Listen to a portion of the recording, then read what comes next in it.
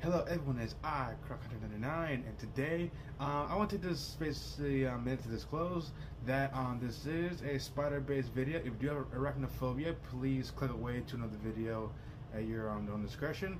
But if you're not, so we're gonna go ahead and get right into it. Now today's episode is all about the very deadly funnel web spider. Welcome you back to Reptile Planet.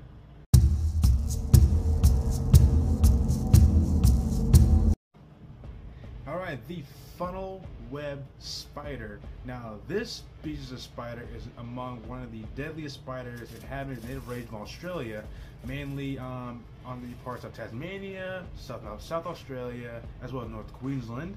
Now, their primary habitats, like many spider species that don't necessarily make their kind of webbing in the trees, so funnel webs actually make their home underground, basically in random logs, basically underneath rocks, and as well as in borer holes. Basically spin their webs, that way they'll be able to basically defend themselves against potential predators and basically trap potential prey, and also better set up for an ambush. Now, funnel web spiders, they're not quite that big, so basically without counting the legs, they can go to around a 1/5 or about 1/4 of an inch, but including the legs, they could be up to around 5 to 10 centimeters in total. Now, the general coloration is kind of varied. It can go from brown to black to bluish black, all the way to like a black or like a dark plum coloration. Now, even though this is a very small spider, their diet, they can take on a variety of prey. So basically, like many spider species, they are ambush hunters, basically hiding down in their holes near their webbing, basically waiting for a potential ambush to basically jump out and basically grab onto their prey. So they are naturally ambush hunters. They'll eat a variety of prey, such as invertebrates, amphibians, and insects, such as millipedes, cockroaches, basically frogs. So basically, they have to do with a varied diet. So now during the breeding season, it'll basically take place around the summer to around the fall seasons, and basically males will basically leave their dens or to search for a female. And after that process basically complete, the females will make a kind of like a pillow-shaped webbing, basically contain around to 100 to 200 eggs, and basically they'll keep them in their burrows for protection against potential threats. Now, small spider, not really intimidating, don't really seem like much, maybe like a very kind of like, doesn't sound like that big of a deal, but trust me, this spider does pack a significantly and a deadly punch. So this is one of Australia's most deadliest spider species. So its size may not, mean much. Like a small spider, you basically just like stomp on it, or like it might just won't be that much of a problem. But I just want to say this: there's more to this spider than meets the eye. This is one of the deadliest species of spiders in Australia. Basically, a lot of people have been bitten by this species of spider, and their venom can be deadly to humans. And basically, that's why medical attention needs to be sought out immediately after being bitten. Now, a lot of times people see spiders in their backyards, inside their homes, inside their shoes. In urban areas, they can become a bit of a problem.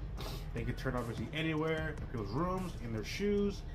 And basically people are unwary of this, and they want to take in a bite, and they don't know exactly where spiders want them hiding. So that winds up being a lot of cases where people get bit by these spiders for a lot of different scenarios. So their venom is basically a neurotoxin. Basically, they have a delta hexatoxin, which is a type of neurotoxin that affects their victim's nervous system. So a bite from these spiders can be potentially dangerous. Actually, let me rephrase that.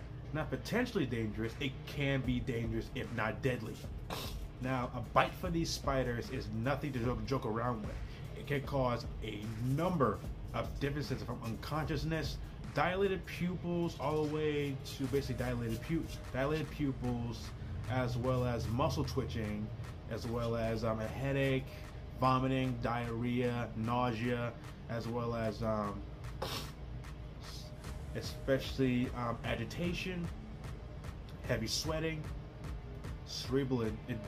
basically they call it cerebral edema, as well as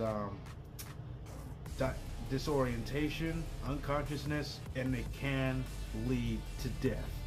So death can occur from a bite from these spiders, which is why medical attention needs to be sought out immediately if you want to be bitten by one of these spiders. There is no ifs, ands, or buts. You have to seek your medical attention immediately. Now, the way anti-venom is basically produced by these spiders, so there is plenty of research on these spiders, also plenty of milk on their venom to save countless lives that have been basically fallen victim to these spiders. But actually, there is a positive side to this. Now, their venom is being used to treat for serious spider bites, but actually, instead of, so you know how snake milking takes place, whereas they milk the venom from both genders of snakes. In this case, the funnel of spider venom is milked mainly from the males, since they can produce a higher concentration of anti-venom once it's being distributed. So, funnel of spider venom is mainly milked from the males, so they're the ones that basically help produce a lot of anti-venom that goes into medical needs as well as research needs. So yeah, so basically, and given that the female funnel spiders are bigger than the males, but when it comes to making anti-venom, the males take the crown for being basically helping for victimized spider bite victims, and as well hopefully during research, and hopefully the venom can be used for a lot of other medical needs as well. So there's a lot of research being taken place here. But yeah, but for the safety of everyone who basically has encountered these spiders, is basically just be mindful when you're stepping, check all of your shoes, basically nook and crannies, kind of like backyard, check like almost like places where you can likely find a spider hiding out. That way the accident won't happen. Like try to empty out your shoes every once in a while to make sure there's not a spider in there.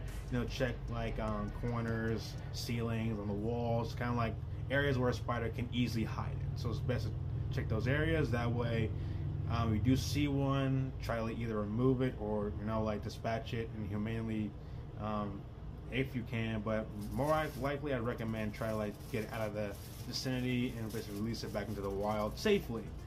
So yeah, but in the meantime, be mindful of these spiders, whereas a bite can cause deadly consequences, and it's definitely an experience you want to be on the receiving end for. Alright, that is the funnel web spider. If you enjoyed this video, please hit the like button. If you have any questions for me, post them in the comments below. Don't forget, subscribe for more content, and I will see you all next time. See ya. Thanks for watching. Subscribe for more content from my social media, and I will see you guys next time. Bye.